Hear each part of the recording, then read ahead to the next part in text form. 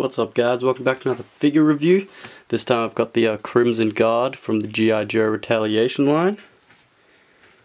So I've been collecting Joes for maybe about a month now, and this was one of the first ones I got because he's really cool. I like the red color. Really nice. I do have my LED light set up now, so got that going instead of having my little Darth Maul light. So yeah, let's get into this guy. Can't really see the head sculpt. It's mainly just, it's really cool black. Oh yeah, there we go, that's better. Really cool black. Got a red visor underneath there. Very Hellgas looking from Killzone. I really like that. Now these G.I. Joes have a bunch of accessories. So this guy, get his arms and everything out of the way. You can see there he comes with a pistol on the side. He's got a cutlass going into a sheath slash holder thing over here. And he does have a combat knife. He did come with this gun, and he did come with a second assault rifle that I've got on one of my other G.I. Joes. I think it was a Type 95.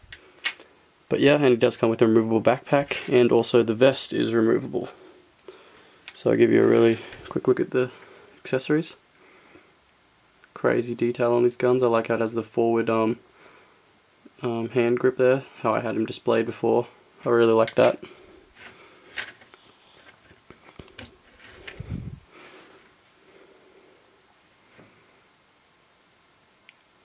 See all that detail in the gun.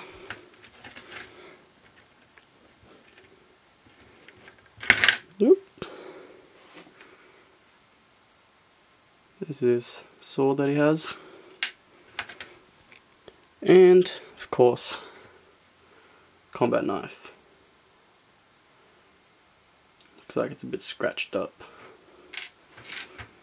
And, yeah. Vest is really cool on this figure. Ton of detail in that. See, he has a cobra symbol there, and he did come with a I guess it was like a sticker sheet where you meant to put a symbol up there and a symbol there for ranking and affiliation, I think it was. I'm not 100% sure. Didn't take too much notice of it because I didn't really want to go put stickers all over this figure. It looks good how he is. But yeah, so there's another cobra symbol there on that one. I don't know why they couldn't just print the other things on, I guess for army building. If you want to have like a sergeant, then just have fodder, but whatever. Really cool. This comes off. It's the yeah, so it's got two tones of red. It's got this nice light red, which is the color of the jumpsuit, and he does have this more dark crimson red, which is like the armor and other stuff, accessory holders and all that. Black boots, really cool, and grey knee pads, which just breaks up all the red and black from each other. But yes, on the back, some nice detail.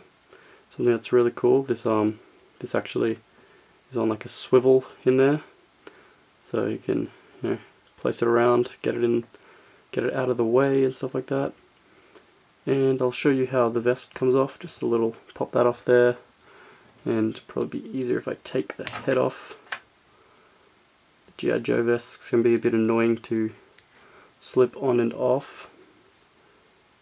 It also has like how Boba Fett has the like Wookiee braids. He has this thing over him like that. Hope I don't break it.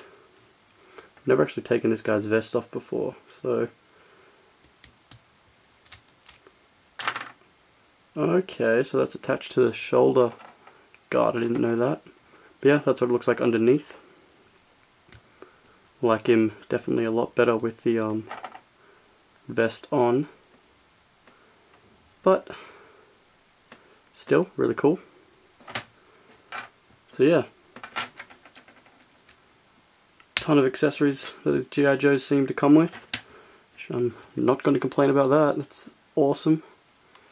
And yeah, hope you liked the review, guys, and thanks for watching. I'll catch you in the next one. Peace.